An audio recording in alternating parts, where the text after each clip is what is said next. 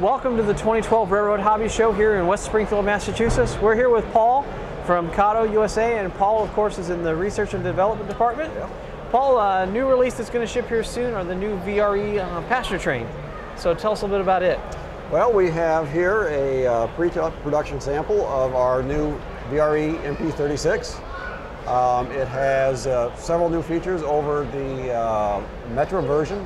We have retooled the front to represent the proper headlight and number board configuration of the VRE. A little quirk about the VRE engine, they have a separate generator motor for their electricity for the lights of the cars, which is different from our previous production of the Metra.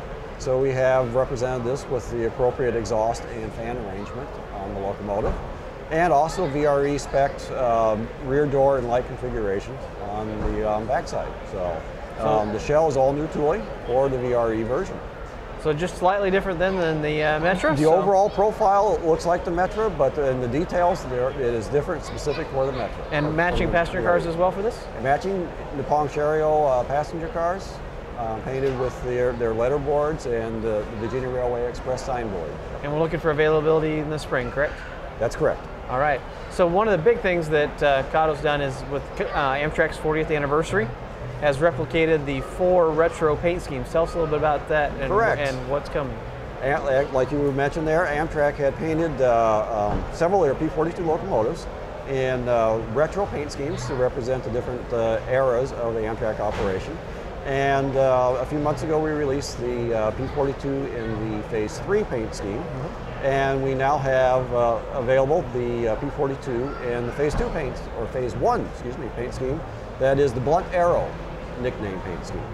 So we have the 156 and their Blunt Arrow representation with what they like to refer to as bloody nose sometimes. Okay, sure. Front nose.